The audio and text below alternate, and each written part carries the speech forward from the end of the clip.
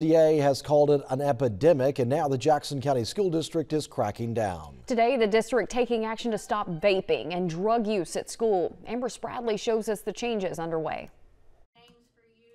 The Jackson County School District is purchasing vape detectors to install throughout its high school and middle school restrooms. It's become more of a serious issue. Superintendent Dr. John Stricker says the problem sometimes goes hand in hand with drug use. With the vaping, there can be drugs through that system. That's why the district is also revamping its drug testing program by now testing students at random. We're not trying to create an environment where everybody's looking over their shoulder, but it's because we care about them and we want to isolate this very serious problem. We have the nice bathrooms down on our hallway down there, and it's a everyday struggle. We have boys coming down there, primarily boys going into the bathroom, sneaking in.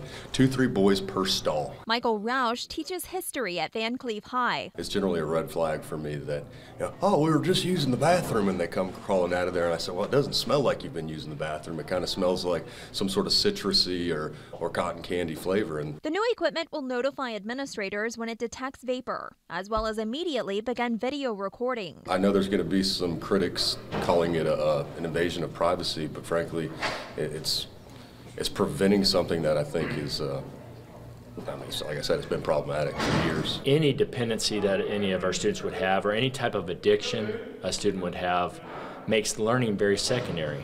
And I want to make sure people know that we care about our children as individuals. Certainly we're measured by academic outcomes, but we care about them as people. In Jackson County, Amber Spradley, WLOX News Now. The vape detectors will be inside the restrooms, but the cameras are in the hallways outside the bathroom doors. The district has already installed the devices in bathrooms, at least at East Central High, as a pilot. Dr. Stricker tells us he's pleased with their effectiveness.